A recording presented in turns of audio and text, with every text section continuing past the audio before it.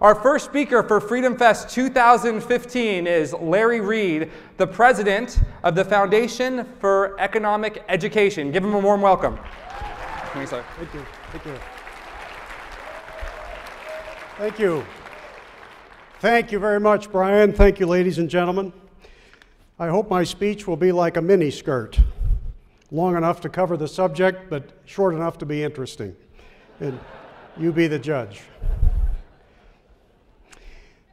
Mark has asked me to talk about Alexis de Tocqueville and American exceptionalism and whether or not it can last. I think the title of the program is precisely that. Over a 9-month period, beginning in 1831, a 26-year-old Frenchman visited nearly every corner of what was then the 24 states of the American Republic, from New England to the upper Midwest, to the Gulf Coast and the Deep South to the Mid-Atlantic. Then he wrote a great book full of amazing insights. It made its appearance 180 years ago in 1835. Perhaps nobody before or since has ever defined the essence of America better than he did, and no other nation in history offered an essence so profoundly exceptional. Less than half a century after the ratification of the Constitution, America was still an infant nation, but Alexis de Tocqueville sensed the stirrings of greatness. He praised our entrepreneurial drive and initiative, our self-reliance and personal independence, and our vibrant civil society institutions and voluntary associations. He felt our ideals would eventually lead us to lead the world. He believed America had placed two sacred principles, freedom and equality, on a higher pedestal than any previous civilization. They were, he said, our most defining characteristics, the sources of our strength. But he also feared that we would carry one to an extreme that would undermine the other. Milton Friedman was echoing Tocqueville when he said in the 20th century, "A society that puts equality before freedom will get neither. A society that puts freedom before equality will get a high degree of both." Tocqueville's appreciation of freedom knew few bounds. He's perhaps most famous for this most eloquent endorsement of it. Here are his words. "Even despots accept the excellence of liberty," a term he often used interchangeably with freedom. "The simple truth is that they wish to keep it for themselves and promote the idea that no one else is at all worthy of it. Thus, our opinion of liberty does not reveal our differences, but the relative value which we place on our fellow man. We can state with conviction, therefore, and here's the key part, that a man's support for absolute government is in direct proportion to the contempt he feels for his country." He masterfully described how the growth of government could smother our freedoms. Again, in his words, "After having thus successively taken each member of the community in its powerful grasp and fashioned him at will, the government then extends its arm over the whole community. It covers the surface of society with a network of small, complicated rules, minute and uniform, through which the most original minds and the most energetic characters cannot penetrate to rise above the crowd. The will of man is not shattered, but softened, bent, and guided. Men are seldom forced by it to act, but they are constantly restrained from acting. Such a power may not destroy, but it prevents existence. It may not tyrannize, but it compresses, enervates, extinguishes, and stupefies a people, till each nation is reduced to nothing better than a flock of timid and industrious animals of which the government is the shepherd." Tocqueville's view of equality is more nuanced. He had no issue with the ideal of equality before the law, or even equality of opportunity. He hated slavery and any unwarranted discrimination. He agreed with the words of our Declaration of Independence that, quote, "all men are created equal." But he had no illusions that individuals were thereafter equal in their energies, their talents, their ambitions, their intellect, or their character. He was afraid that our egalitarian impulses might someday get the better of us. I have a passionate love for liberty, law, and respect for rights, he wrote.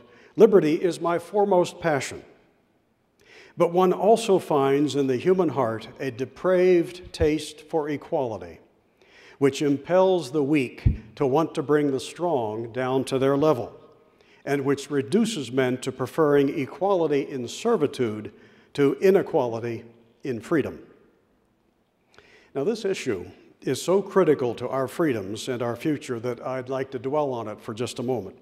Remember this: free people are not equal, and equal people are not free.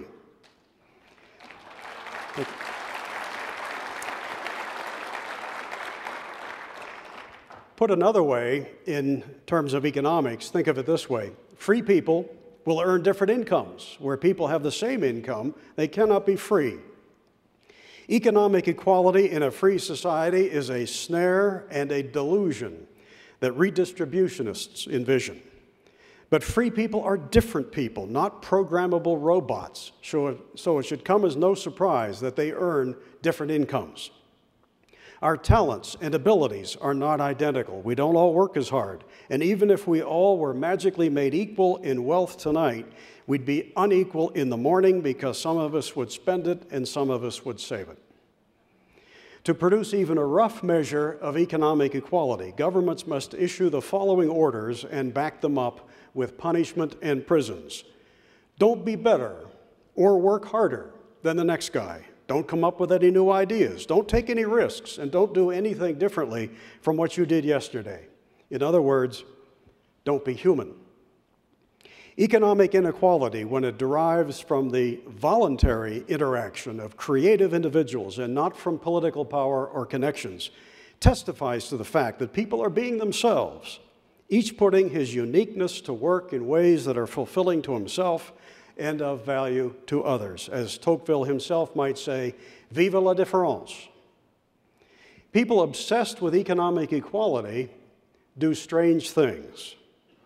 They become envious of others. They covet.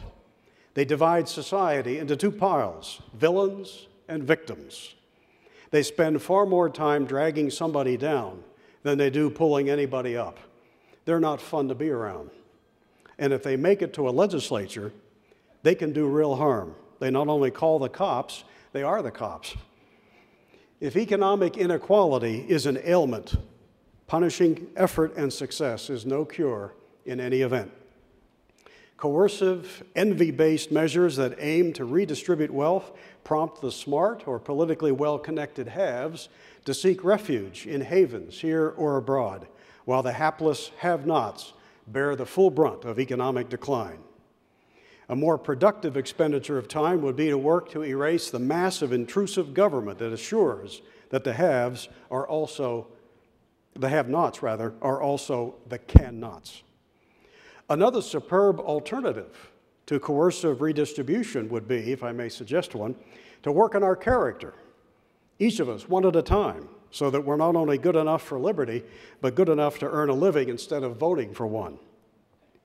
This economic equality thing is not compassionate. When it's just an idea, it's bunk. When it's public policy, it's compulsory insanity.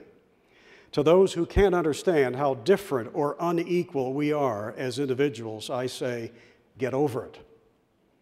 Tocqueville warned that this unhealthy obsession with economic equality, combined with an erosion in the respect for liberty and property, would produce what we today would call the welfare state.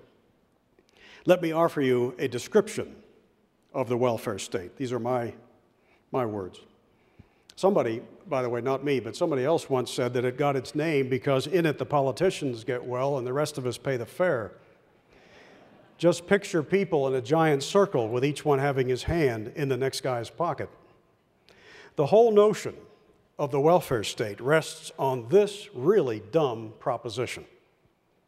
Since people are not decent and compassionate enough to assist their deserving fellows in distress, we must expect them to elect politicians who are more decent and compassionate than they are.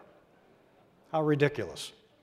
Those politicians then take the money from us under threat of imprisonment, launder it through an expensive bureaucracy, and spend what's left not to actually solve the problem, but to manage it into perpetuity for endless dependency, demagoguery, and political gain. And then the advocates of the welfare state compliment themselves for possessing a monopoly on compassion and totally ignore the destructive results of their own handiwork. No thanks.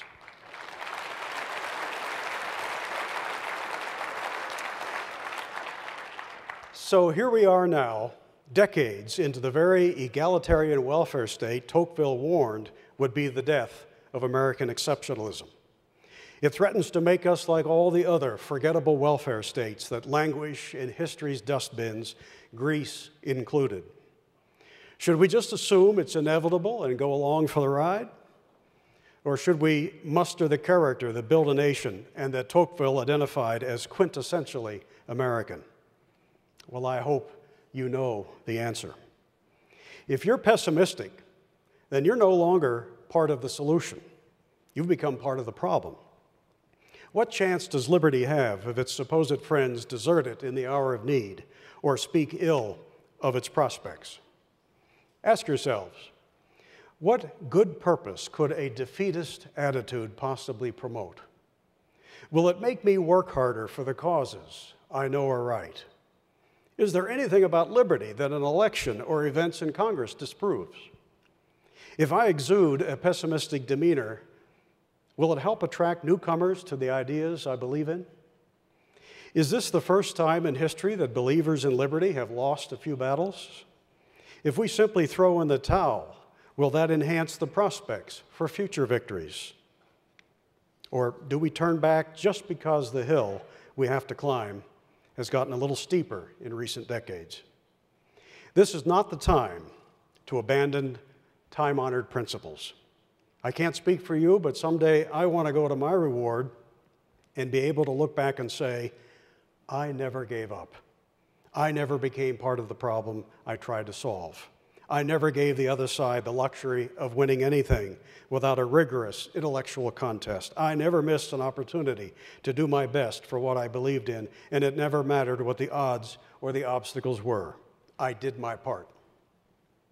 Remember, thank you. Remember that we stand on the shoulders of many people who came before us and who persevered through far darker times.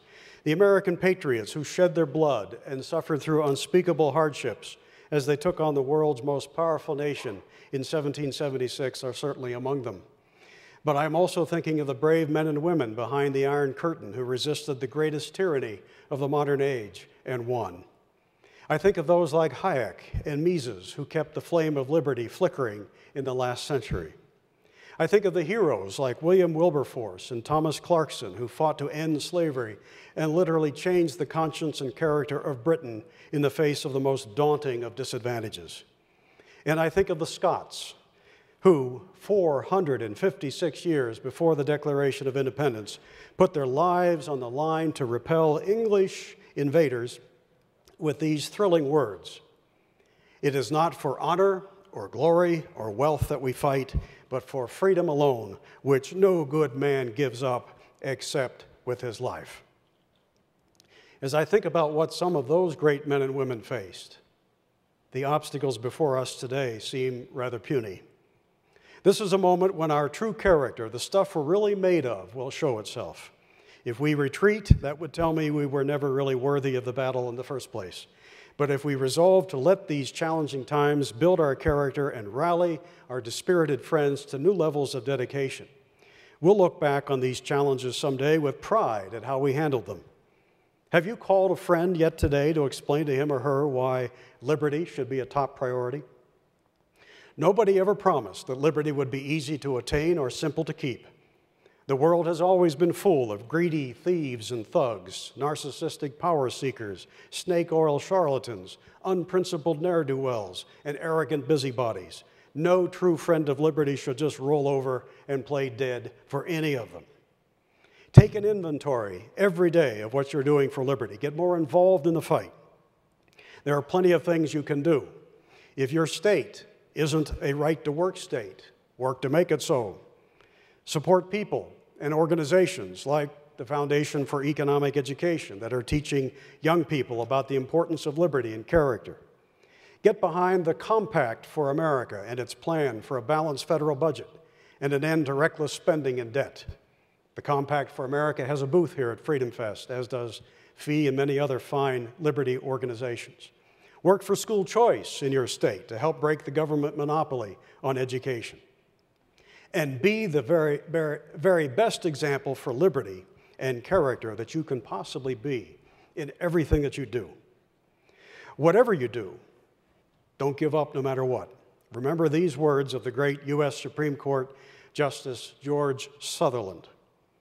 The saddest epitaph which can be carved in memory of a vanished liberty is that it was lost because its possessors failed to stretch forth a saving hand while yet there was time. Can Tocqueville's American exceptionalism be restored? Can it last? You bet it can. The American dream still lives in the hearts of those who love liberty and refuse to meekly surrender it. So let's wipe the frowns off our faces and get to work. Our future, our children's future, liberty's future, all depend on us. I look forward to seeing many of you tonight at the bookstore and over the next couple of days. Thank you very much, ladies and gentlemen. Thank you, Brian.